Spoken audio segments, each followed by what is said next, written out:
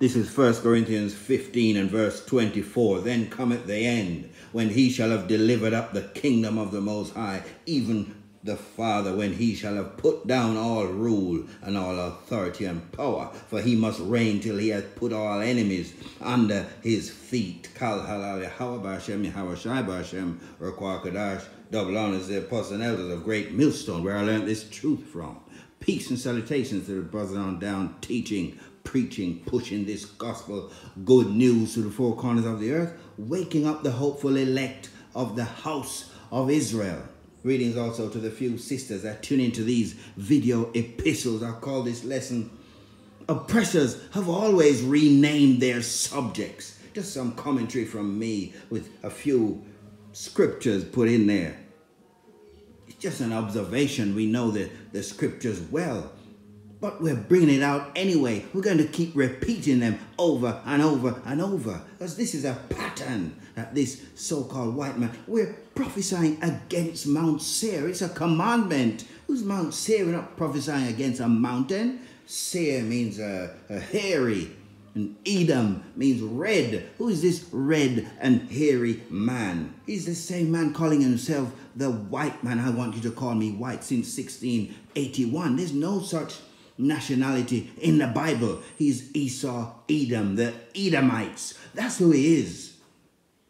And speaking of renaming, I always remember this scene from this series that was on Roots. You probably remember it, where this slave insisted on calling his original name Kunta Kinte, but his slave master was determined to whip and beat that name out of him, and he successfully bashed him and beat him and bruised him till his back was all blooded up with how much lashes that he received to change the name. What is this about this man wanting to change a name? Why can't you just have your own name? No, it's a part of destroying who you are. Let's get, let's start in Deuteronomy and then we'll move on to Daniel, because this is a repeated thing. Let's get Deuteronomy 37, part of the curses here. 37, and thou shalt become an astonishment, a proverb and a byword among all nations, whether the Lord shall lead thee. That's who we are, the true children of Israel. Our power, whose name is Yahweh, his only begotten Son, is Yahweh Shai. He has a people in the earth, and we've been beaten so much and bashed and our heads all done in, really effed up our minds. We just can't understand that who we are. It's been beaten out of us that we can't accept the truth when it's presented. We've become a byword, and the majority have accepted these bywords. They can't break free. They just can't do it. They're actually protecting. This has got something called Stockholm Syndrome, where you develop empathy, sympathy for your captor. After you've been bashed, beaten, raped several times over and over and over, that you start to enjoy it. Your brain, understand the makeup of your whole design of your mind starts to change to accept this treatment. And so that's a situation where the majority of Hebrew Israelites find themselves, unless our power has picked them out from the foundation of the earth to wake up and to reject the madness that this man has tried to instill. Let's get back to it here. Deuteronomy, let's get 48. Therefore shalt thou serve thine enemies, which the Lord shall send against thee in hunger and in thirst and in nakedness and in want of all things. And he shall put a yoke of iron upon thy neck until he have destroyed thee. Even though the physical yoke has been removed from our necks, there's still some people, they've got an even heavier yoke because it's in their mind, and they cannot remove that yoke from out of their mind to accept the truth. When it's presented, they want to fight. Their mouths are flapping. They're upset. They're agitated, irritated. They want to start a quarrel and even get into a physical altercation with the person bringing the truth. So mad are they, incensed when they hear it. Verse 49, and the Lord shall bring a nation against thee from far, from the end of the earth, as swift as the eagle flieth. Who's got this as their emblem? Through various captivities, this man The Edomite has used this eagle, a nation whose tongue thou shalt not understand. Toby didn't know what this man was speaking about. Okay, so that's just a movie depiction. And you know, this man fabricates everything. But it's the fact he's still doing it. Wanting you to call, he's actually want to change up the name of your power. We're going to speak about that a little while from now. So this man is identified in the scriptures. If you can't see it, you're not supposed to. Go back to church. A nation of first countenance, which shall not regard the person of the old, nor show favor to the young. He doesn't care about how old or how young you are. Let's get verse 64. The Lord shall scatter thee among all people. If you read from verse 1 to 15 of this Deuteronomy 28, you see all the blessings if you behave yourself.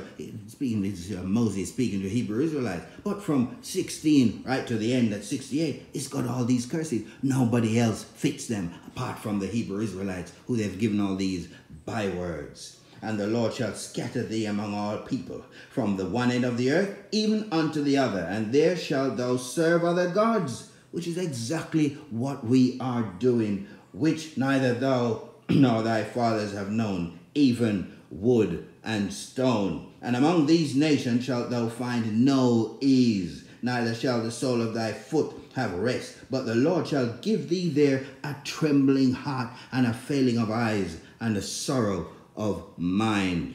Let's just read 68. And the Lord shall bring thee into Egypt again with ships. Egypt in the Hebrew, Mithraim, to be bound up is synonymous with our bondage, slavery, by the way, whereof I spake unto thee. Thou shalt see it no more again, and there ye shall be sold unto your enemies for bondmen and bondwomen. This is slavery, and no man shall buy you. That's to say, no man shall redeem you apart from our power, who sent his son to do exactly that. Let's get a little bit more here on this name changes, all this nothing new under the sun. Daniel we want. Daniel 1, let's go from 6. Now among these were of the children of Judah, Daniel, Hananiah, Mishael, and Azariah.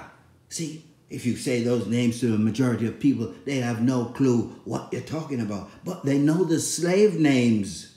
You see? They know Shadrach, Meshach, and Abednego. That's what we know. We can't remember. Sometimes I try to remember these names and they slip from me. But I always remember the slave names that was given. You see?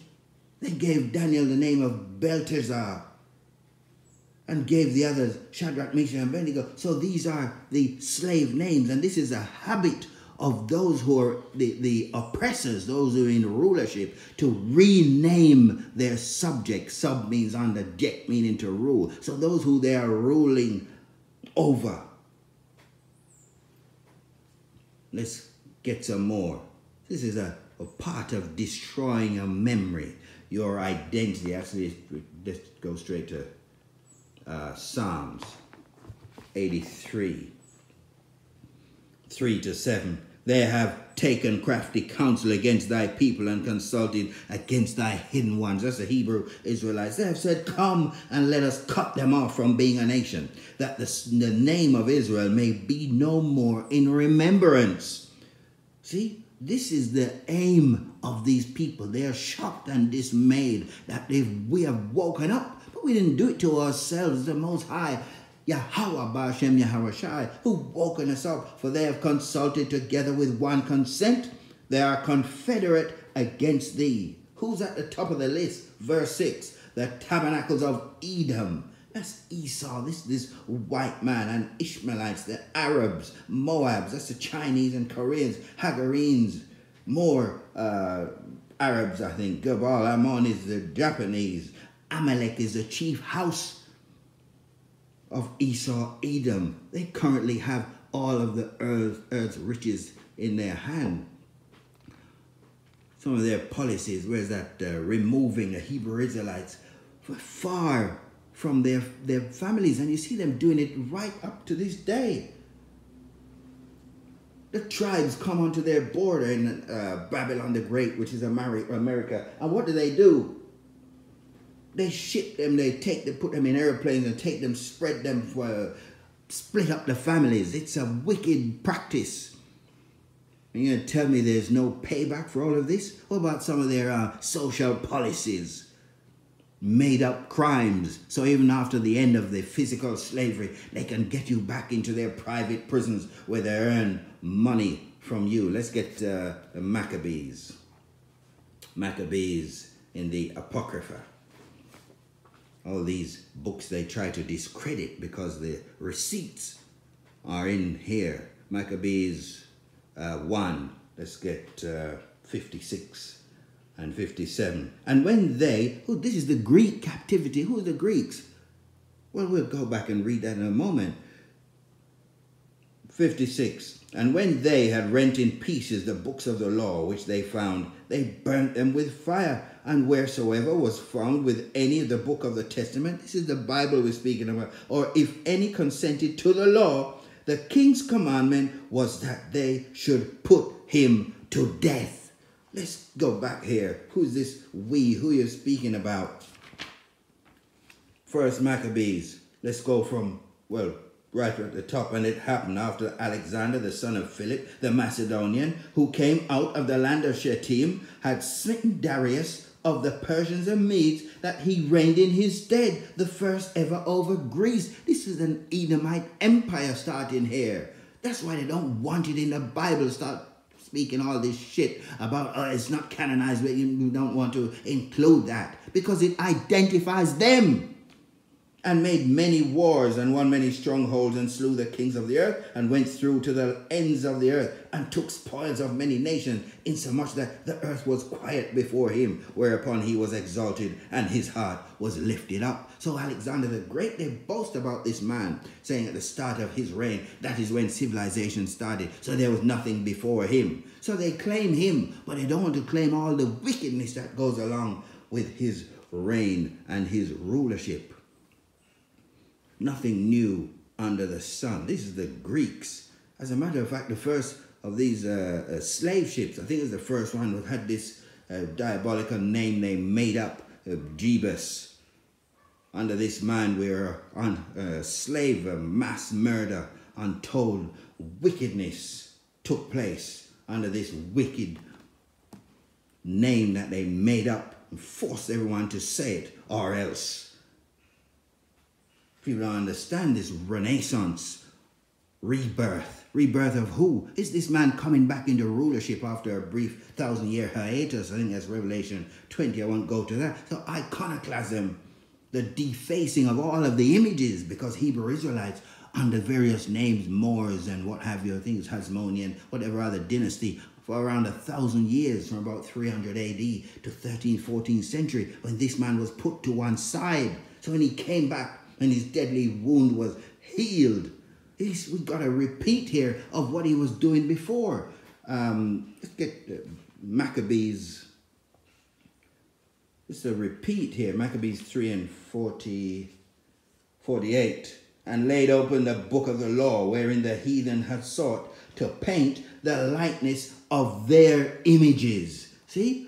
This is the Greek Empire. This all happened before. He's just repeating his same old playbook. Under this Jebus, you can break every single law that's in the Bible. You can worship any god you like. There's no dietary law. Just eat what you like. Just do whatever.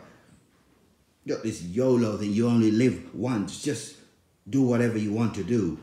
You can love whoever, whatever, whenever. No laws. This man is truly a man of sin, lawless. We're going to go next, Isaiah. Let's get gross darkness. Isaiah 61, is it? No, 60. Isaiah 60. Arise, shine, for thy light is come, and the glory of the Lord is risen upon thee. For behold, the darkness shall cover the earth, and gross darkness the people. It's because this man is in rulership, so the people are mourning. See, Job 9:24 tells us that the earth has been given into the hand of the wicked. You don't know who he is? He's right in front of your face while you're talking about some other antichrist and all this. This man is doing all of the works. He's doing it in front of your face, and you're calling on this slave name that he's given you. You can't break free from the name. Gross darkness the people, but the Lord shall arise upon thee, and his glory shall be seen upon thee. This is the seed of Jacob. That's who we are. We trace our lineage, go back to Abraham, Isaac, and Jacob. Let's get Isaiah 25. Let's go from 7. And he will destroy in this mountain the face of the cover and cast over all people. It's happening now, piece by piece. This man is being uncovered. And the veil that is spread over all nations, he will swallow up death in victory. And the Lord God Yahweh power will wipe away tears from off all faces and the rebuke of his people. The Most High has a people. This is not a everybody thing. That's Roman Catholicism bullshit. And if you hold on to it, the fire is coming for you. The rebuke of his people shall he take away from off all the earth. For the Lord hath spoken it, and it shall be said in that day, Lo, this is our power. We have waited for him, and he will save us. This is the Lord. We have waited for him. We will be glad and rejoice in his salvation. It's coming back. Coming back for his people. I mean, one click on a mouse or a touch on your phone can get you to this information. There's no J until 1524. How hard is it to just check? Is this true? This is in these people's history books. An extension of the I. There's no J sound. That name you're calling could not ever be his name. And what about trying to find his true name? Isn't it time? Can't you spend a moment to look to see what is the true name of the Son of the Most High? It means you're truly lost if you can't do that. It's incredible to see. 2023, information all over the place, and you just can't spare that moment to have a look. What is the name of our Savior? How can it be a name beginning with J? It's totally impossible if that name didn't exist until 1524. That's 1,500 years after the man himself that they're referring to was walking the earth. The J was not widely used in print until 1634. So even the King James Version Bible that was completed in 1611 did not have any J's in there. You should be interested to wonder, what is his name? Baruch 2, starting at 30. For I knew that they would not hear me, because it's a stiff-necked people. But in the land of their captivity, they shall remember themselves. That's what we're doing now. It's been happening for the last few decades. And shall know that I am the Lord their God, for I will give them an heart, that's a mind, and ears to hear. And they shall praise me in the land of their captivity. Where's that? It's in the Americas, primarily North America, where this truth has come alive. And think upon my name, and return from their stiff neck and from their wicked deeds. For they shall remember the way of their fathers, which sinned before the Lord. And I will bring them again into the land which I promised with an oath unto their fathers, Abraham, Isaac, and Jacob, and shall be lords of it. And I will increase them, and they shall not be diminished. And I will make an everlasting covenant with them to be their power, and they shall be my people. And I will no more drive my people, Israel, out of the land that I have given them. Yahweh is sending his son, Yahushua, back to destroy and to remove this man calling himself the white man. Is Esau, Edom. He is in power. He's the one who's performing all the works of Satan. We see that in Thessalonians and various other places, Ezekiel and so on. All him and all his gods, this Jebus character. And he's going to rule in righteousness with his people. He has a people. His people is not everyone. That's madness. How can my favorite be everyone? How can an election mean everyone? You just call on this new character, and everyone just calling, and you can all be saying it's a form of madness. An election cannot be everyone. Let's get Matthew just to finish up here. 1:21, and she shall bring forth, speaking of Mary, a son, and shall call his name Yahushua. Means he's a savior, redeemer, deliverer. He's our high priest, mediator, intercessor, the captain of our salvation. She shall bring forth a son, and shall call his name Yahushua, for he shall save his people from their sins. That's possessive pronouns. His people, their sins. Let's get back to school here, basic. Luke repeats the same sentiments. Let's just get 1 verse 68. Blessed be the Lord God of Israel, for he hath visited and redeemed, that's to purchase, his people, and hath raised up an horn of salvation for us in the house of his servant David. We could jump to 77, to give knowledge of salvation unto his people by remission of their sins. I mean, it's very basic, but we're going over it anyway. There's a repeated pattern of these people to beat your name out of you, to beat your power out of you. And this man has taken it a step further to put himself up. It's an act of blasphemy. As your power, he's the son, he's the angels, he's the prophets, he's a whole tabernacle that is in heaven. He's put himself, say, oh, that's me. You've got to worship me. So don't stretch the lesson beyond where it needs to be. You've been listening to this commentary here. Oppressors have always renamed their subjects. Shalom till the next lesson. We don't fear no God.